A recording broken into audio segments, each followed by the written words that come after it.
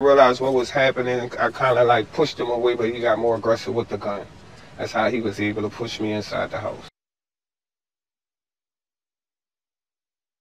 A victim speaks about her experience as the NOPD arrests a 17-year-old suspect in connection with a series of rapes, rape attempts, and armed robberies at the Park Fontaine Apartments in Algiers. Now, police say the suspect was identified through a genetic match established by the Louisiana State Police Crime Lab.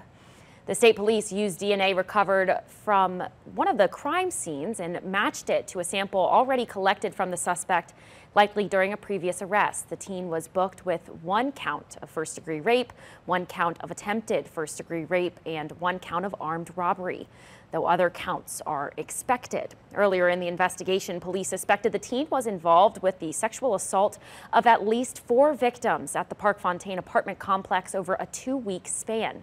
Whether the suspect is prosecuted as an adult is up to the Office of Orleans Parish District Attorney Jason Williams.